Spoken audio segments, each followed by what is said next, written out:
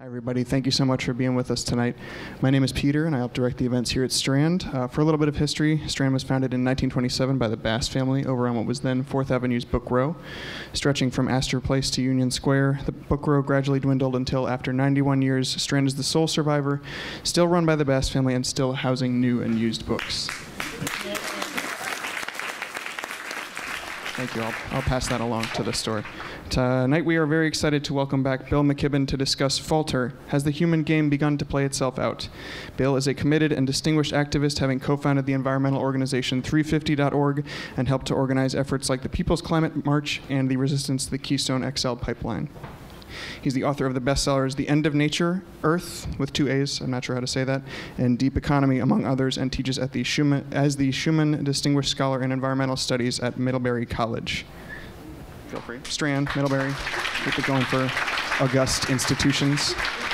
His work has garnered him the Gandhi Prize, the Thomas Merton Prize, and the Right Livelihood Prize. We were honored to celebrate his novel Radio Free Vermont almost 2 years ago, and I couldn't be more excited to have him back to discuss his urgent and powerful new book with Naomi Klein, who described Falter as a love letter, a plea, a eulogy, and a prayer for our planet and our people.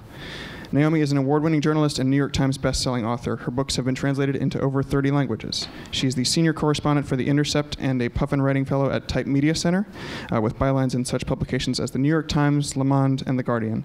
In September 2018, she was named the inaugural Gloria Steinem Chair in Media, Culture, and Feminist Studies at Rutgers University, and in 2016, she received Australia's prestigious Sydney Peace Prize for, in the words of the jury, inspiring us to stand up locally, nationally, and internationally to demand a new agenda for sharing the planet that respects human rights and equality. Her new book, On Fire, The Burning Case for a Green New Deal, will be released in September. It's tough to calculate the impact of the work these two have done and are doing to confront the problems and possibilities facing humankind in the 21st century, so I won't try. Instead, I hope you'll join me in listening as they discuss this pivotal point in our history. Please join me in welcoming Bill and Naomi to the Strand.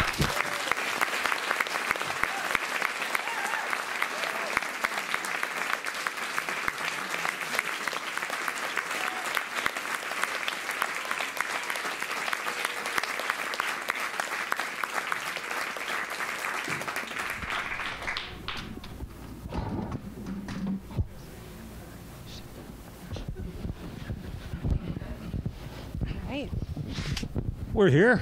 Pal. Hi, everyone. I'm not Elizabeth Colbert, which I realize is on all of the posters around here. So sorry to disappoint, but thanks for coming anyway. Bill, congratulations. Friend, can I just say thank you. And it's really good for me to get to see friends here, including the good people at Holt who published this book and have published all my books for a long time. And you know what book tour is like, but this is definitely the best, just to get to do this with you. Naomi and I, of course, have, I've admired her work as a writer for ever since she started, but we've also had the great fun of getting to work really closely together on actual non-writing work, on trying to cause trouble.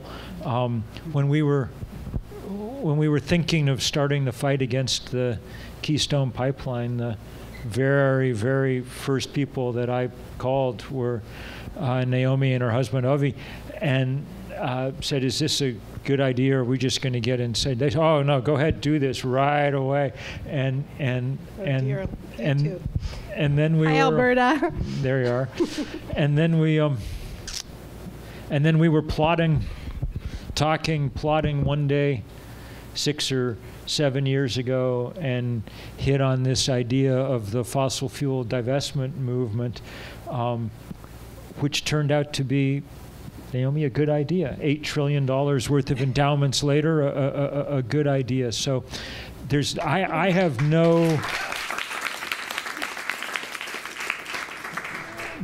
no closer collaborator in the world, and no one that I'd rather be with, talk with, hang out with, mostly cause trouble with.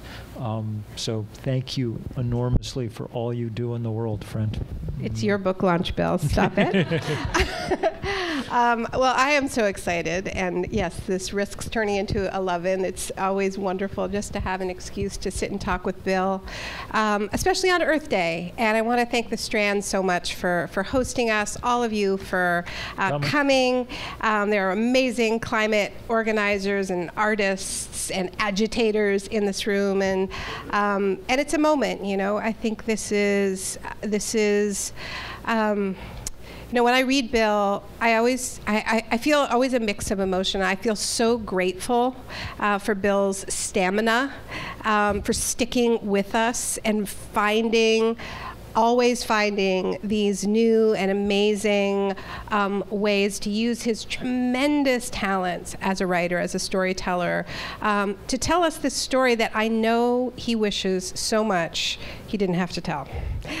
You know, there is an alternate reality where Bill just gets to write love letters to the natural world. It just gets to go all over the place and just love it and appreciate it and not write these eulogies for it, as he has been warning us about for 30 years. So I want to extend my gratitude to you, Bill, for sticking with us, and I want to say I wish that it were otherwise.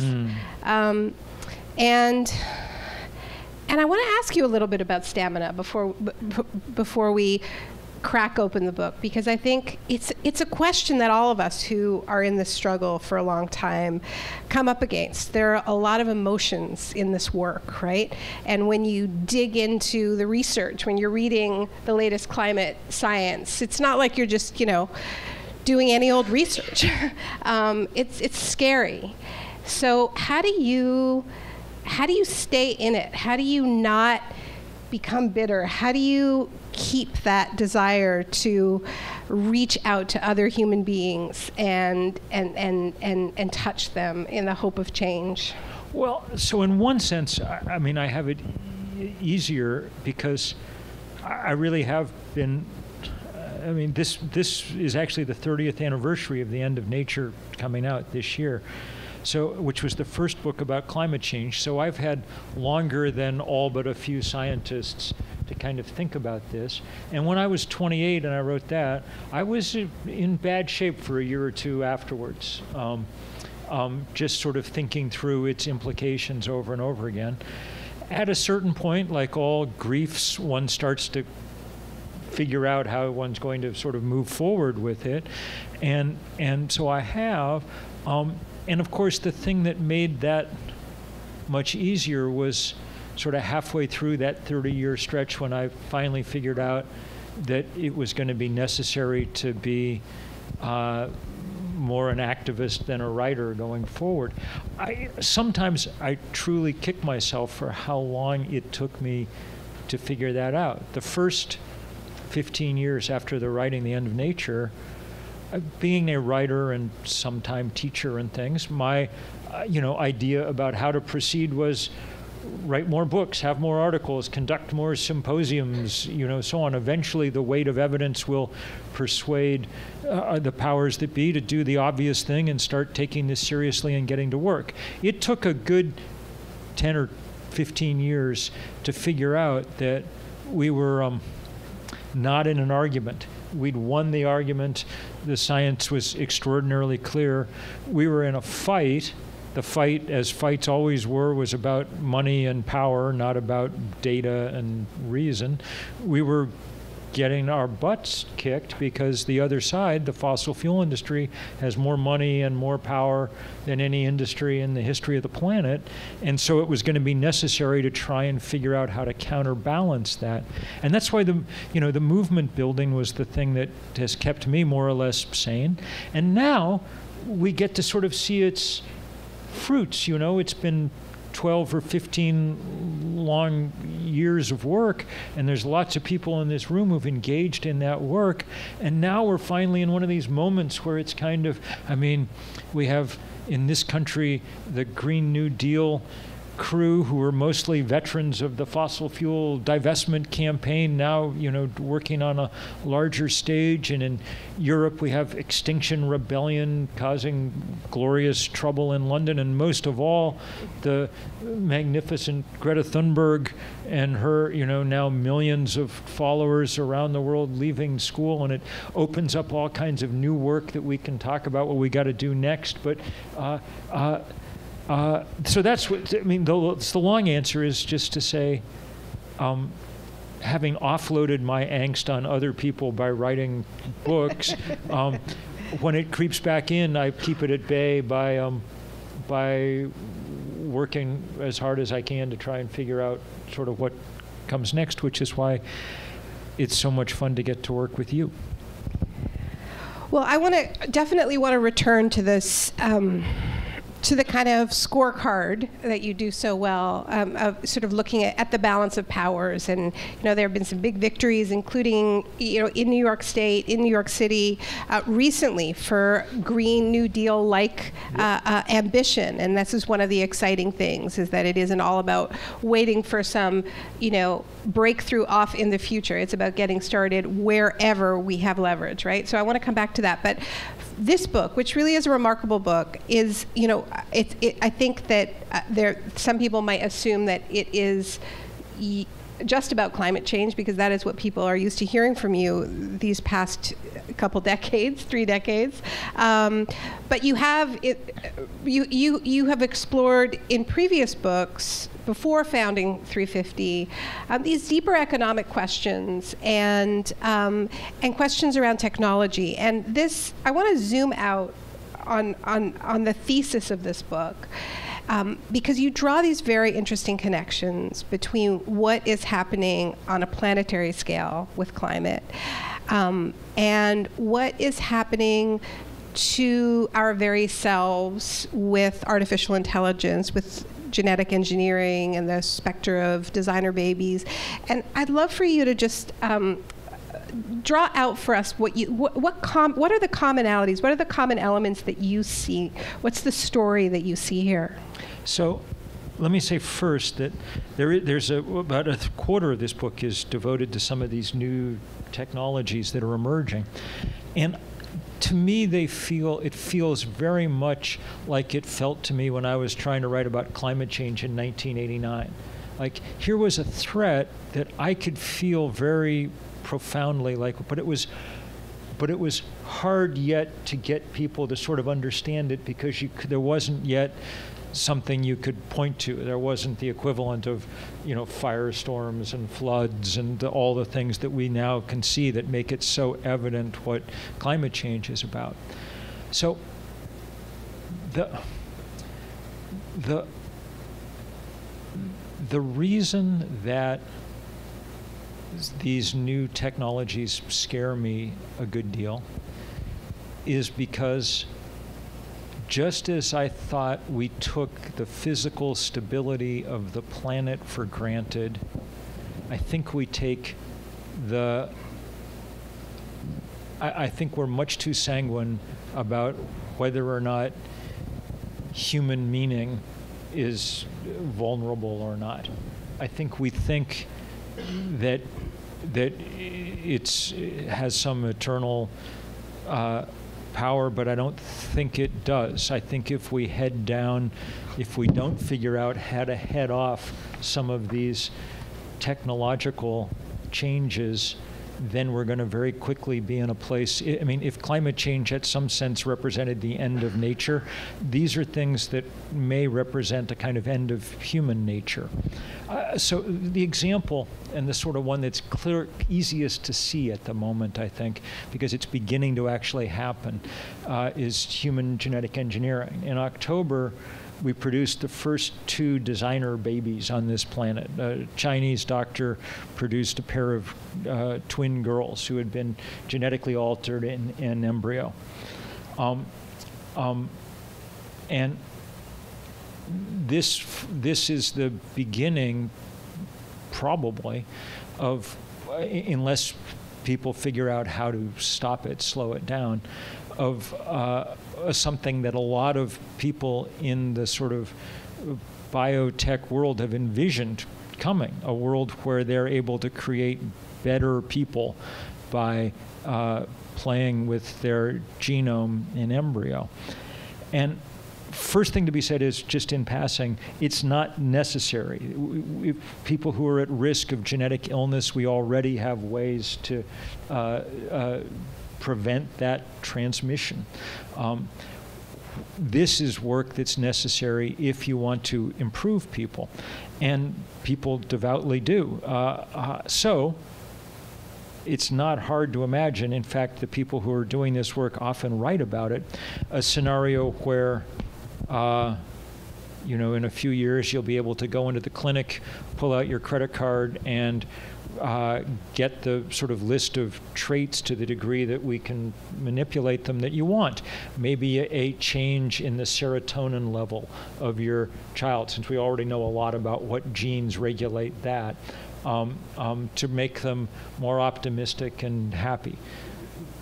That raises deep questions about human meaning, like you turn 13 and you wake up one day feeling giddy and happy about the world, and you don't know whether it's because something's happened to make you feel giddy, or because it's sort of your spec kicking in.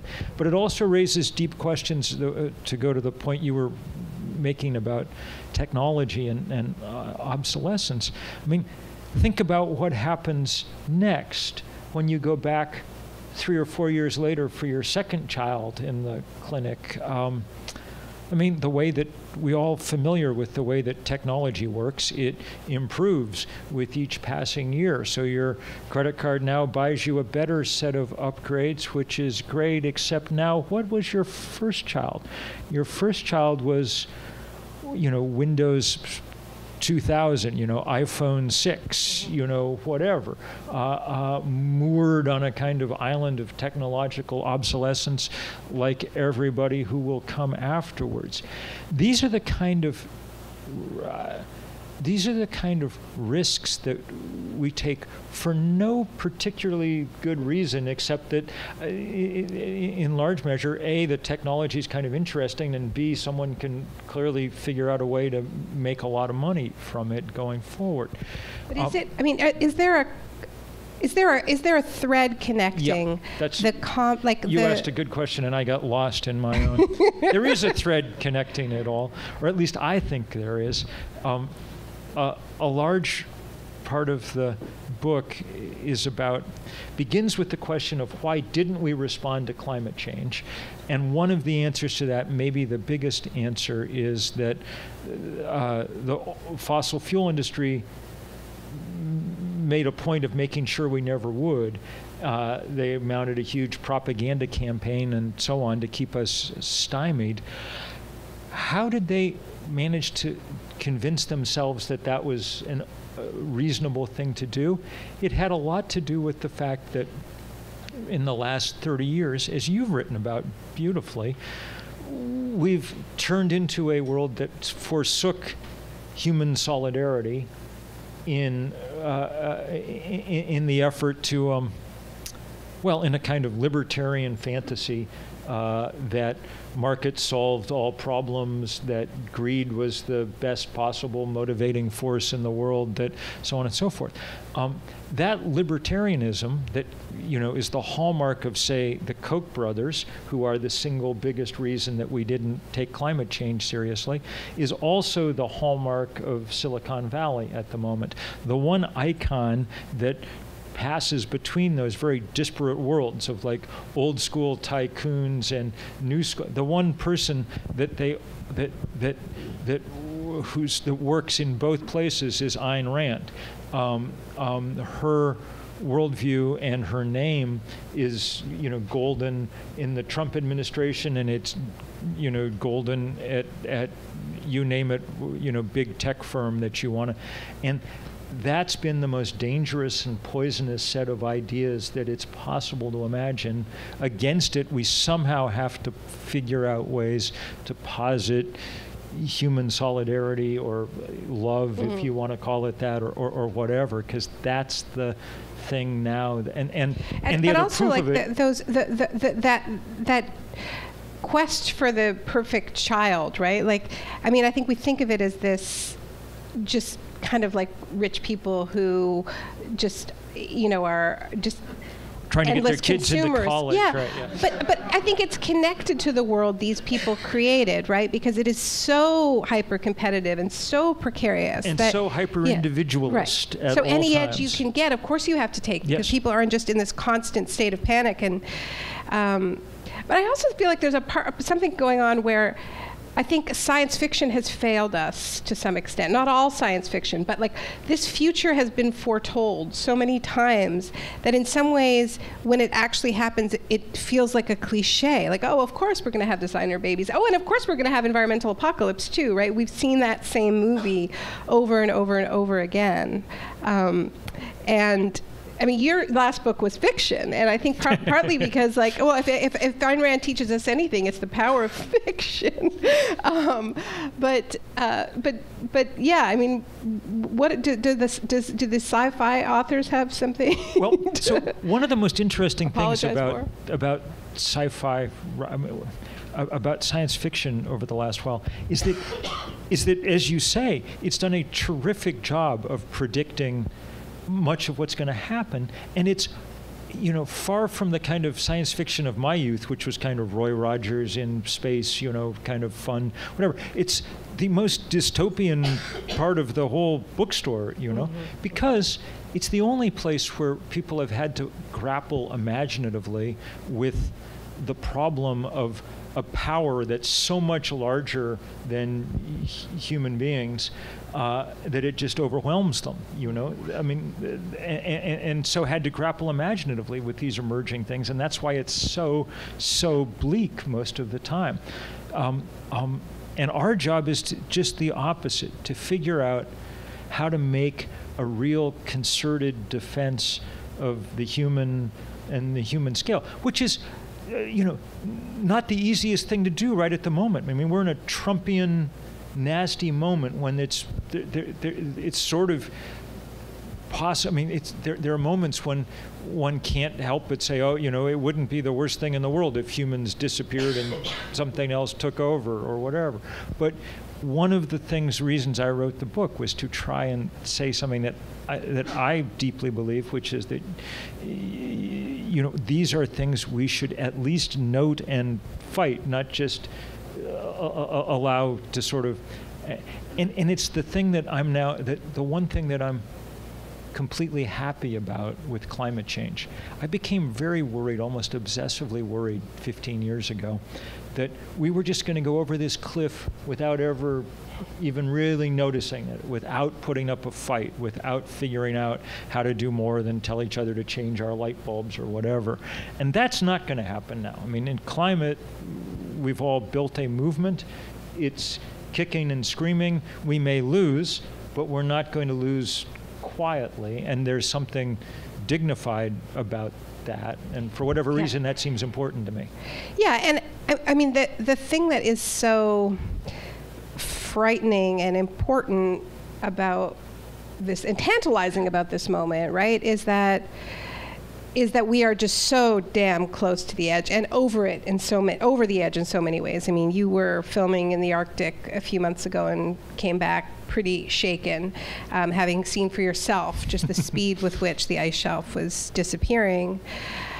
But the other thing that is crumbling is that ideology that has been the biggest single stumbling block to our ability to respond collectively to the ultimate collective crisis, right? So, you know, it is a zombie ideology. It has been a zombie ideology since 2008, and now, at some lag, we actually have political figures stepping forward and actually talking about real alternatives. Right. In part because, as you've written so well over the years, this same kind of hyper-individualism, the other thing that it produced, and the other hallmark of our time, the other thing that's as statistically anomalous as the heat in the, you know, record heat, is the insane levels of inequality that it produced. And some combination of all these things is producing a really powerful reaction. But also, Trump, and right. also Reaction on all sides, yeah. like craziness erupting. I mean, I have enough faith in us to think that we will respond pretty well. Like, you can see the reaction to inequality finally emerging. You know, that's what Bernie and Elizabeth Warren, and that's what that means, and the same around the world. The thing that scares me is that both of these things that I'm writing about, climate and this sort of onrushing technological hubris, are both happening really fast. And our political system is not geared at the moment to deal with things that happen fast. And that's the part that terrifies me, because once you're past once you've crossed the Rubicon on these things, I mean, no one has a plan for refreezing the Arctic once it's Well, they do, melted. and they're really scary. Yeah. Right. You don't want to know about the plan. Yeah. Well, let's talk about. I want to interrupt just to put Okay. in an advertisement for you guys, the new video that because we're talking about reaction and hope and stuff. The video, the Avi and Naomi and Alexandria Ocasio-Cortez Molly Crabapple released last week about the Green New Deal. If you haven't seen it, is worth searching out when you get home. And because it's the perfect example of this kind of, what is it? What do you search for? A message from the future with Alexandria Ocasio-Cortez. A message from the future. It's the perfect example of this kind of hopeful, strong, spirited response that will win on so many. I mean, but God, we need to do it fast. The level of urgency at this point is,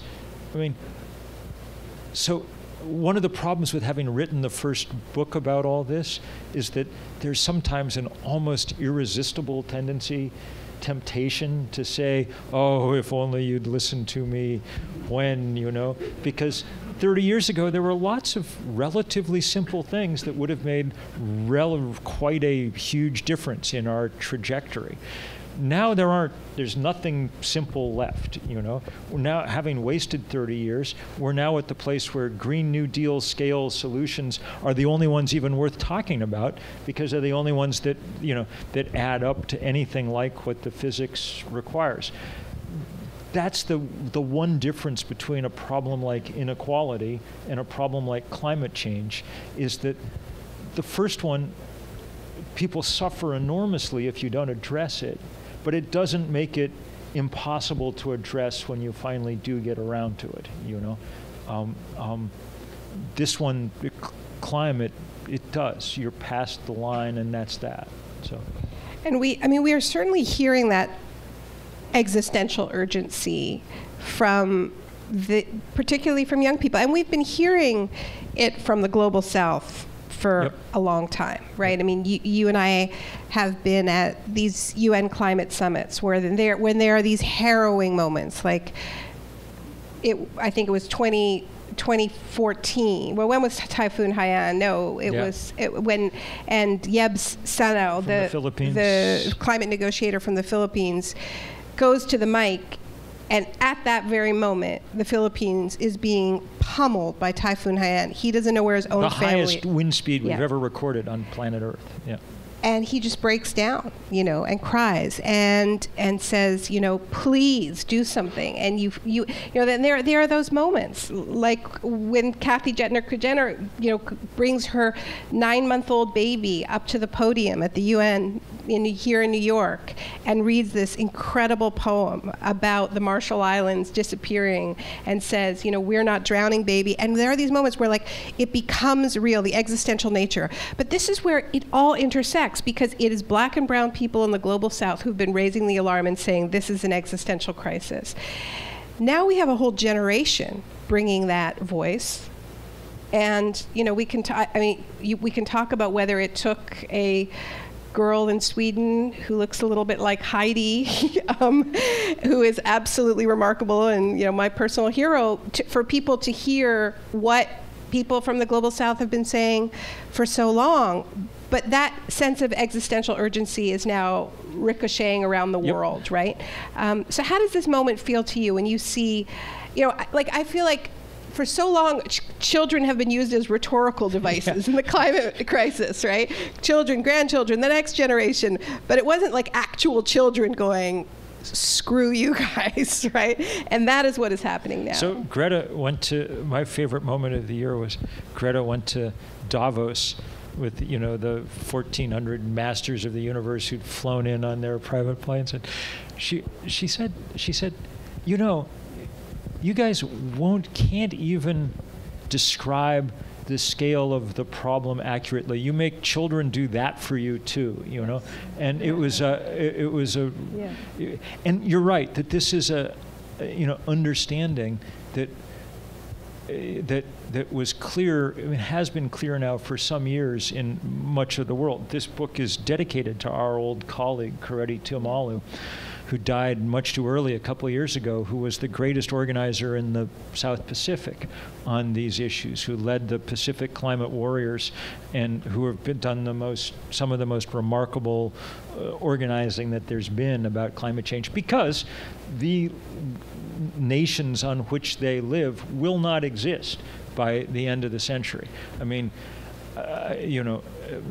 We'll do everything possible we can to make that not come true, but it's at this point a pretty near certainty that if you're 2 or 3 meters above sea level, you're not going to make it out of the 21st century in good shape.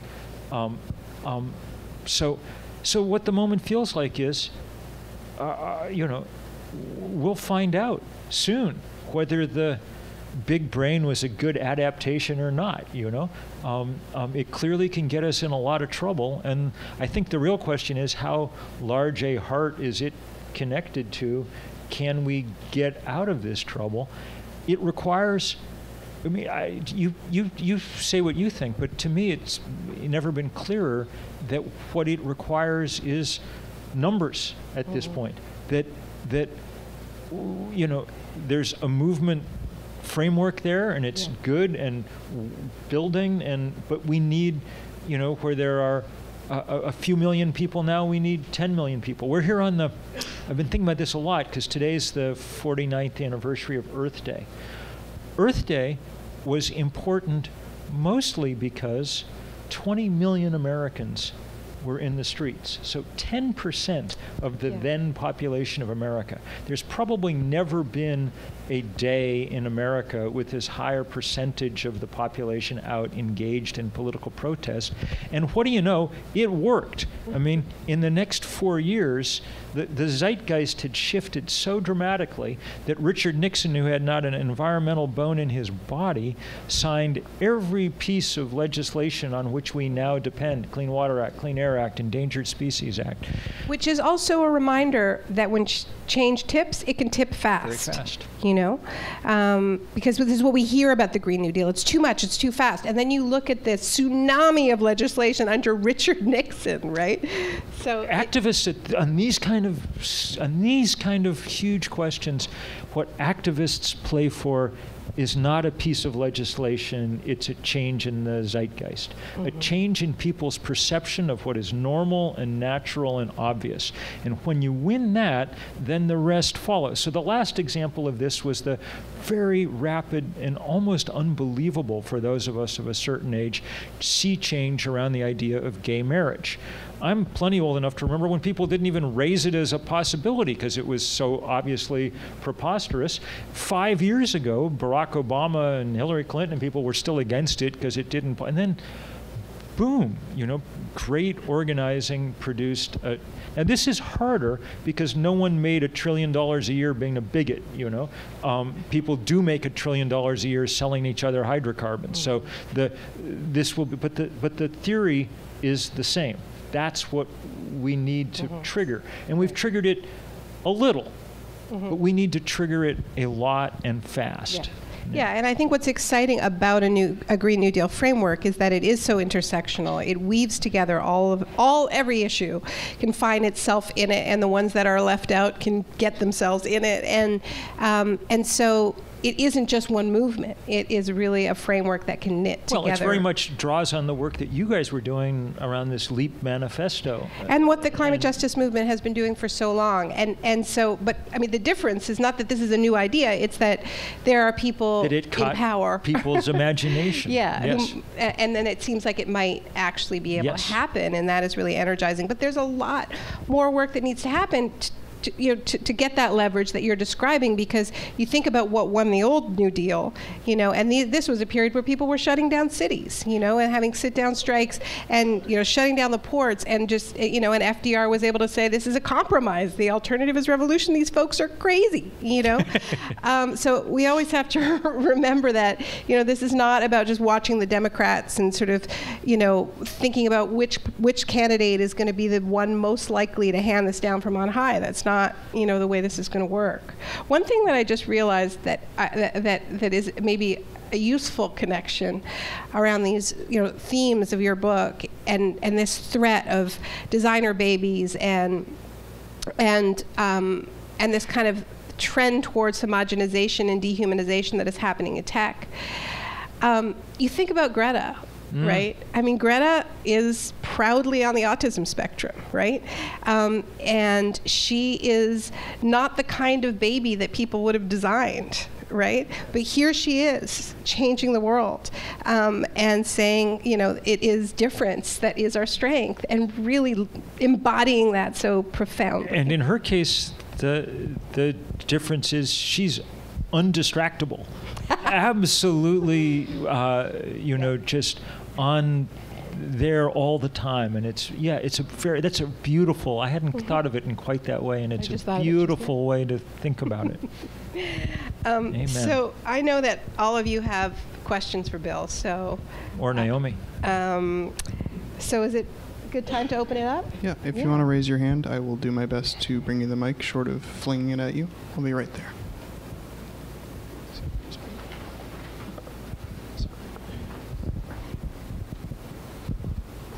Hi. I'm a member of NYU Divest. Thanks, Bill. Hey. But this overlap of tech and climate change is interesting when you have people talking about sulfur-spewing technologies or carbon-sucking technologies like David Wallace Wells and the New York Mag, or sort of this domination of nature versus solutions like soil carbon sequestration. Where do you see those overlapping, and do you talk about it in your book? Sure, I do, some, and happily Naomi has thought a lot about geoengineering too. Let me just say, I'm not in any sense anti-technology. The end of this book is the last section is a kind of missive to the two great technologies, it seems to me, from the 20th century that might give us a chance at saving ourselves. One is the solar panel, which is technology, and the other is the invention of kind of nonviolent movements in the 20th century, the kind of work that the suffragettes and Gandhi and King and so many others did, to give us a kind of tool to allow the many to stand up to the few, to the powerful. So I think that the technological answer is mostly super obvious. It's that we replace coal and gas and oil with sun and wind, and since the price of a solar panel has fallen 90% in the last decade, and it's now the cheapest way to generate electrons around the world, since wind is the other cheapest way, then that's clearly what we should be doing. And the effort to figure out some technological workaround where you pour a lot of sulfur into the air instead so you can keep doing what you're doing just strikes me as completely nuts. I used to, when I lived in New York as a young man, I ran a homeless shelter in the basement of my church. So I spent a lot of it, got to be very good friends with some quite serious junkies,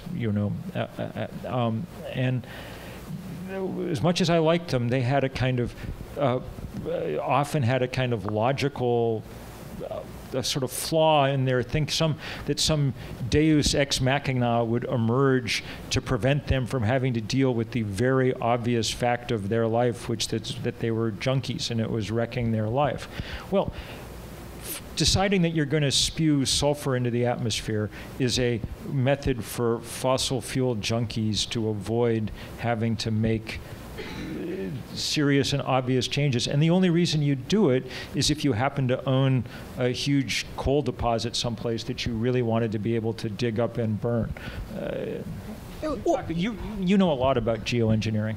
Well, unfortunately, I have spent a fair bit of time with the would-be geoengineers, and it's not by happenstance that that this has been a project that's been underwritten by people like Richard Branson, who owns an airline, and Bill Gates, who has profited more than maybe anyone other than 2 other people on this planet from this particular economic model. So it is, it's asking the question, how do we respond to this massive crisis in a way that does as little as possible to disrupt the status quo that is working so incredibly well for me, right?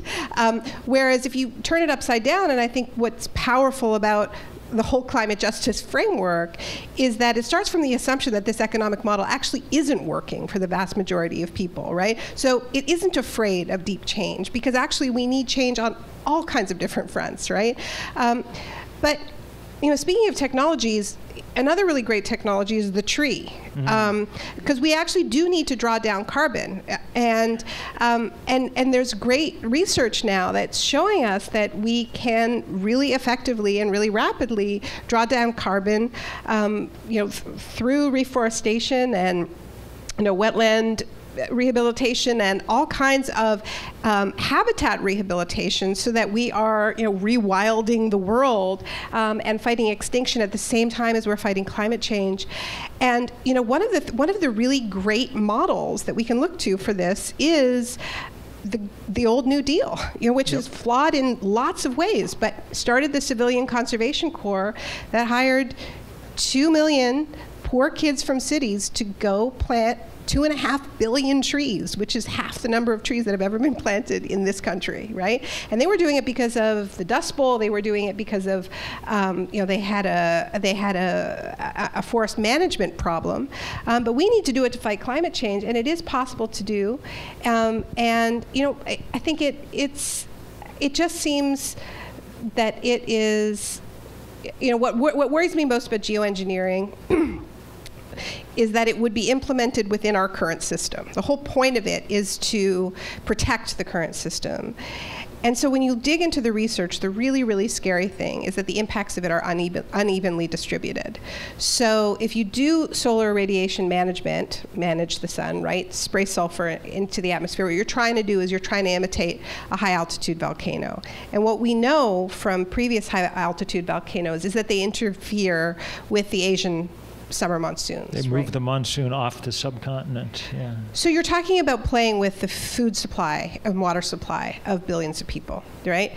And so how hard is it to imagine a world where, a Trump-like figure decides to, fight a drought in Iowa by pulling the trigger on something like this, and then you have this. We have a crisis that already is so incredibly unequally distributed, where the people who've done the least to create it are already bearing the burden, and we can imagine a scenario so easily where the response to it actually massively deepens those inequalities. So, I think it is beyond dangerous. I think it is potentially genocidal. It is terrifying, and we need to be really, really firm about it. One of the ways to get a sense of what our betters think about the planet that they're on. This book actually ends in Cape Canaveral, watching one of Elon Musk's rockets go off. The one thing that, beyond their affection for Ayn Rand, that unites the richest 10, 15 richest people on Earth is they all seem incredibly eager to leave. They're all trying to build rockets so they can take off, which, granted, might not be the worst thing in the entire world were it to happen. But that's literally where the excess billions of, that are generating are now, a lot of them are going, and it's a remarkable reminder that they've decided that the planet that we live on is some combination of doomed and not worth saving, when you'll, as you said, I would, given my druthers, I would just write love letters to the natural world. It is worth remembering that the least hospitable square inch of planet Earth, the top of some mountain, the middle of the Sahara Desert, is 1,000 times more hospitable than any other place we've ever come close to finding any place else in the world. The fact that we treat so cavalierly both our planet and increasingly our role as human beings is some sign of something that's gone seriously wrong in our understanding of who we are, I think. Okay, yeah. Oh, sorry, hey, Josh. Okay, you can go, Josh, and then you. Josh. It's Josh. Hi, it's me. It's Josh Fox, everyone. Josh Hey. Fox, hello. Hi. I've been thinking a lot about two things rather intensely. One is the border crisis, and the other is climate reparations. Because even in our best case scenario, where we get everything we want in the Green New Deal, we're still going to have enormous disruptions and an enormous amount of people, maybe even 1 billion people, trying to find a new home, a lot of which are coming to the global north. Can you talk a little bit about the intersection of the xenophobia and racism that we're seeing around the border wall and climate change, and the idea of the global north's debt to people in the global south? Absolutely. Thanks, Josh. That's a good question, Josh, and thank you very much for your work over the years, which has been pretty key. Look, everybody watched, we have a pretty good understanding now that one of the key triggers of what happened in Syria was the deepest drought in the history of the Fertile Crescent, which drove 1 million farmers off their land and into the cities and helped spark this civil war in an already brutal and unstable country. So 1 million people left Syria headed for Europe, and that was enough to completely discombobulate the politics of Western Europe.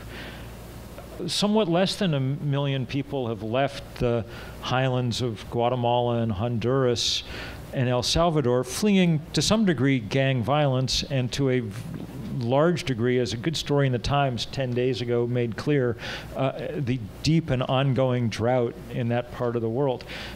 Central America is one of the few places on Earth with big oceans on both sides, and so the fact that the oceans are heating faster than land is tending to cause real climatic disruptions there before other places. If 1 million people can that completely screw up the politics and culture of Western Europe, regressing places in many ways, in ways that I think didn't even realize were possible.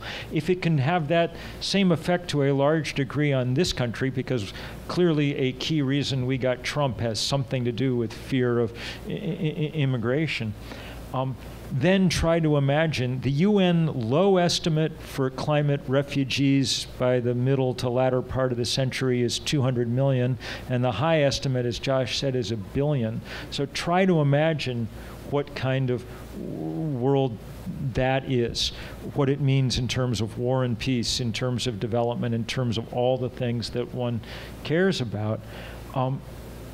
That's one of the reasons why it's so key to try and slow down the heating of the planet, because people just literally have no alternative. They starve or they move. Those are the two choices they have. And Naomi has written and thought a lot about this question of reparations. Talk a little bit about, look, a lot of this book is, there's a good 50 pages that's a kind of trying to lay out the story of precisely how the oil companies came to screw up our ability to deal with this. But talk about what what we should be taking from them. Yeah.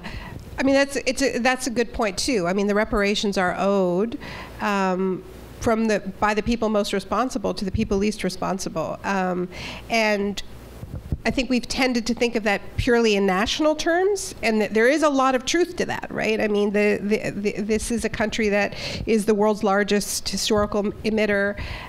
We're the countries that have been burning fossil fuels for hundreds of years owe something to the people who have tiny carbon footprints and are being displaced from their lands, and are owed adaptation funds, and in my opinion, are owed full rights in coming to the country, are owed a welcome, are owed an apology, right?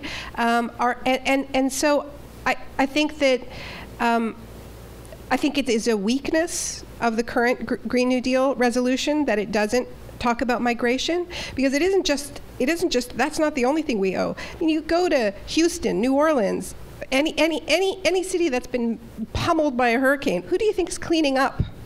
And then getting deported afterwards, after they've cleaned up and rebuilt people's homes. So migration has to be at the center of this debate. And in my opinion, climate, like where we're at right now, is about what kind of human beings we want to be, right? And this is the central question of Bill's book, is the question of what does it mean to be human, right?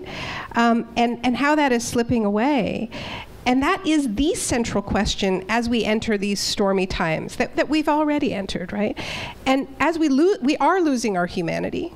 We are seeing it in all kinds of ways. It's not by happenstance that we're seeing Europe, Australia, the United States fortressing their borders and having this rising white supremacist violence at the very moment that climate change is biting. Whether or not these guys deny climate change or not, they all know it's happening. They all know it's happening, and they all know more people are coming. And so whenever you have a moment like that, you're faced with this question, right? I mean, it is going to be a future where there is more scarcity. So are we going to share or are we going to hoard? That's the core question facing us as humans, right? And we have one answer at the border, and we have one answer in Trump. But I don't think the rest of us have given a full-throated enough counter answer to that. And that's what I think this moment's about. You had a question over there. Hello, my name's Sophia. I actually just committed to Middlebury class of 2023. So when looking at a system that is so loath to change and so entrenched in capitalism and the idea of profiting off of the destruction of our Earth, to what extent can we work within that system and try and pass tortuously slow legislation, and to what extent do we have to take direct action and work against or even to break that system, whether that be like movements like Water's Life and No DAPL, or valve turners or the likes? So Naomi answered this question as well as it's ever going to be answered in This Changes Everything in a lot of ways. You can look at it two ways. I mean, one way is we have to change everything before we can change anything. And the other is that in the process of changing the things that we have to change, because we are in a absolute physical crisis, then maybe we can make some of the changes that I'm a less systematic thinker than Naomi. So for me, trajectories are the most important thing, sort of trying to get going in more or less the right direction. One of the things that strikes me as a real opportunity right now is we have to put up solar panels and wind turbines because physics requires it. It's a matter of survival. In the process of doing that, if we do it with any intelligence at all, we will, to one degree or another, rebalance some of the things that are worst about the power. I mean, look, an astonishing percentage of the people who hold too much sway in our world do it because they happen to sit on top of the small piles of coal and gas and oil. I mean, the Koch brothers are not the Koch brothers because they have some great insight about the world that they're, they're the Koch brothers because they are the biggest oil and gas barons in North America, so they have a spare $100 billion with which to, live out their absurd libertarian fantasies and impose them on all the rest of us. There'll be rich people in a solar world, but there won't be Koch brothers rich people, for the simple reason that once you get this panel up on the roof, the sun comes for free, which, by the way, is the reason that Exxon and everybody hate it so much. It's for them, that's the stupidest business model anybody ever thought of. So to me, the reason, when we fight hard for change, we should be thinking constantly about how to make that change work in as many ways as we can. And that's why the Green New Deal is so interesting, right?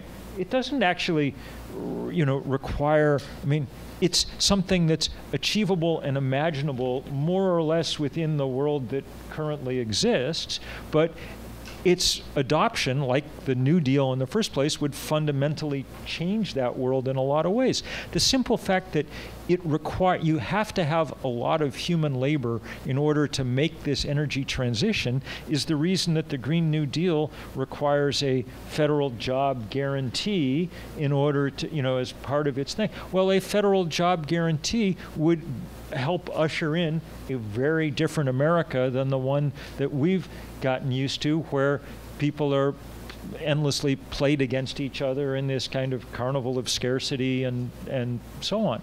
So the power of the moment is precisely the fact that faced with a physical crisis, we can't, or maybe we can, but we'd be very ill-advised to just try and keep kind of just going on as we've been going on.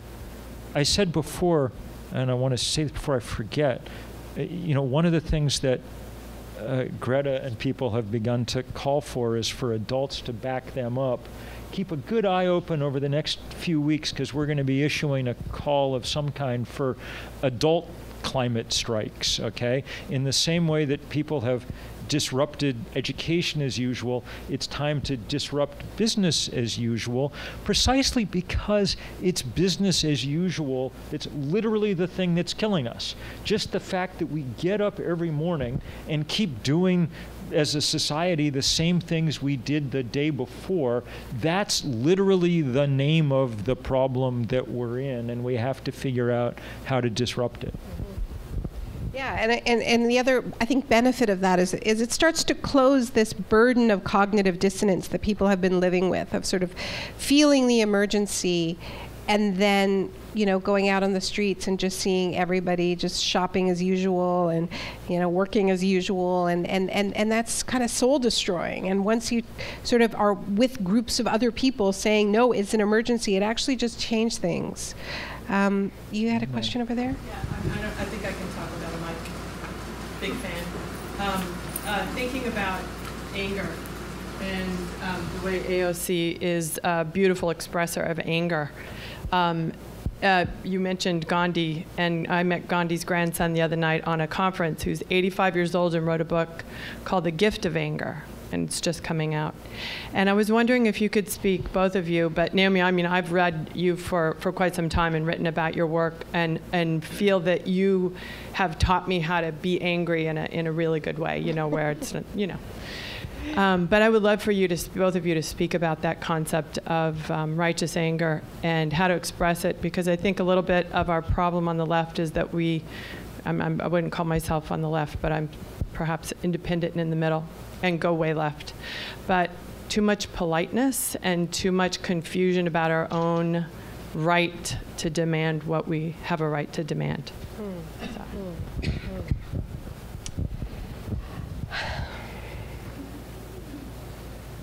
Bill and I are both very calm, I'm Canadian, so I'm kind of polite as well. I try not to be. I think I'm less polite when I write than when you meet me in person. What I will say is that I think there's a lot of emotions. Anger is one of them, grief is another one, love is another one, but they're big emotions.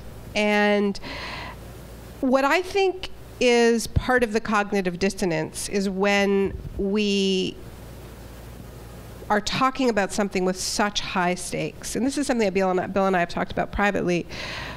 And I think it's tough to be angry as a woman in public and to figure out how to do that, or to be grief struck. But I do feel like, for me, the way I navigate the world, I have learned to be very calm, and as a woman in fairly like male-dominated spaces a lot of the time, writing about economics and political history, I sort of learned those skills, and I actually don't feel like they serve me very well when it comes to climate communications. I think part of what is breaking through right now with young people in the streets is that they're bringing their full emotions. They're bringing their grief. They're bringing their rage. They're bringing their love of nature, and that pierces through that sort of jarring problem of somebody's telling you, we're facing this existential risk, but they seem awfully calm about it and not too concerned, right? So I don't know exactly what the answer is. I mean, for me, as a kind of public speaker, I'm not that person. I try to do it in my writing, because that's where I'm more comfortable. We try to do it in film. And, I'm working on it, What can I say? I'm working on it. I'm doing all kinds of things. I'm by nature not the slightest bit, I mean, I'm a Methodist Sunday school teacher, but my solution to this problem over the years has had everything to do with the oil companies.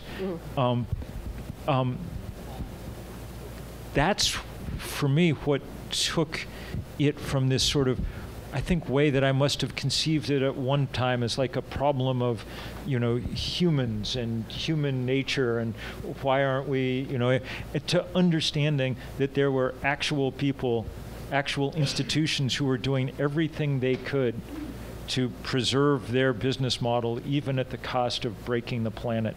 And that's not in the slightest hyperbole. We now understand from great investigative reporting that these guys knew everything there was to know about climate in the 1980s and spent 30 years telling the most consequential lie in human history over and over and over again. So there are days when, I know too much about the science of climate change. And there are days when I'll get up and read something in the paper. There was a paper last week in, Nature Geophysical Letters or something, that pointed out that new measurements were showing that permafrost was emitting nitrous oxide, a truly hideous greenhouse gas, at a rate 12 times higher than we had previously thought. Those are the kind of days when I'm just like, I don't know whether we're going to get out of this or not. And my way of, I think, of getting up on those days and going to work is just reminding myself that even if we're not going to save the planet, it's reward enough to make life more difficult for Exxon, along the way. There's got to be some days when that's all that there is that, you have to go on. And it's a good thing to go on. One thing I will say is that as we think about how to build movements that sustain people, we have to make sure to allow space for people to feel the full range of emotions including hope. Yes, including hope. Yes, and joy and love and grief and rage. Yes, all of it. We got time for one more. You pick.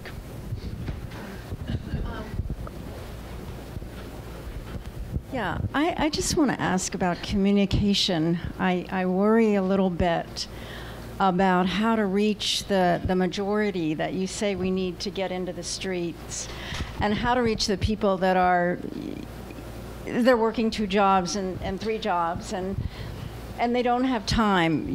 How do we, or what work is being done? I'm sure that there is a lot of work being done on that score, but yeah. The best work, this is just the right question, and the right question on which to end, and thank you for it. The best work on that score is being done by Mother Nature, who is, now repeatedly hitting us upside the head with a 2x4 to remind us exactly the folly that we've gone in.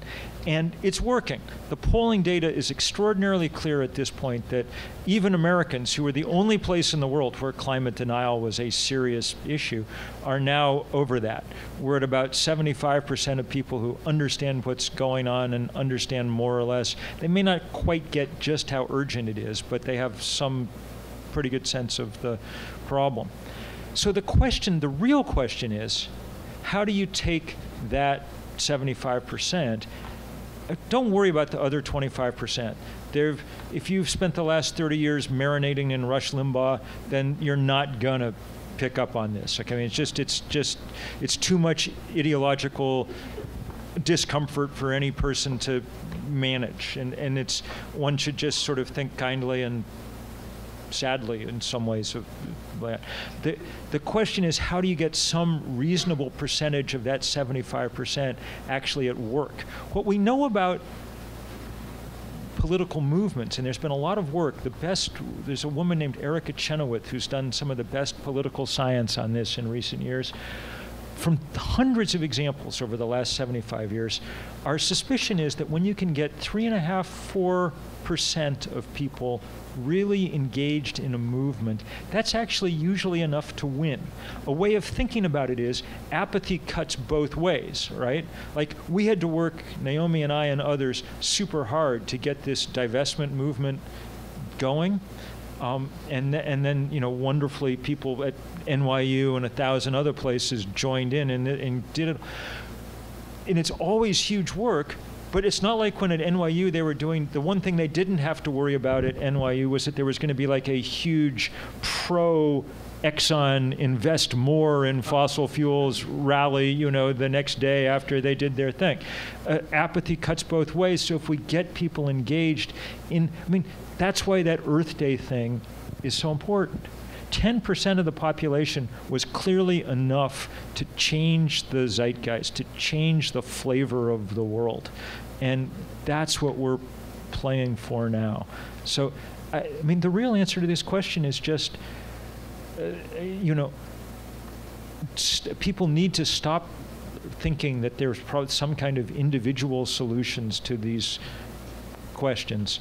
By far the most important thing an individual can do is not change their light bulb, those are all good things, but we're not going to solve this one vegan meal, one Prius, one whatever at a time. Individuals need to become slightly less individual and join together with people in movements large enough to matter, which is why, when the call goes out, and it will in a few weeks, we're going to need everybody engaged, and we're going to need everything we're going to need people, even the good people selling books at the Strand, to be walking off the job for a day sometime next fall, and building that kind of irresistible momentum. And we do have to stop, in part because, I'm going to sign books for a little while, but Naomi and I are, as part of this, are any minute supposed to be on via our cell phone. Tonight they're having a huge launch for the Green New Deal campaign in the Midwest, and there's apparently many thousands of people in a theater there, and we're going to talk to them a little bit just for a minute to try and spread this same news precisely in the parts of the country where we really need to be digging in and getting work done. So for me, book tour is usually just a kind of excuse for more organizing, and I'm really grateful to you all I know that people here have played a huge role in this fight, and we're going to call on you to play even more of a role going forward. So thank you is what I would say. And thank you, Bill. Thank you for everything you've done for our movements. We love you. And it's a wonderful book, everybody.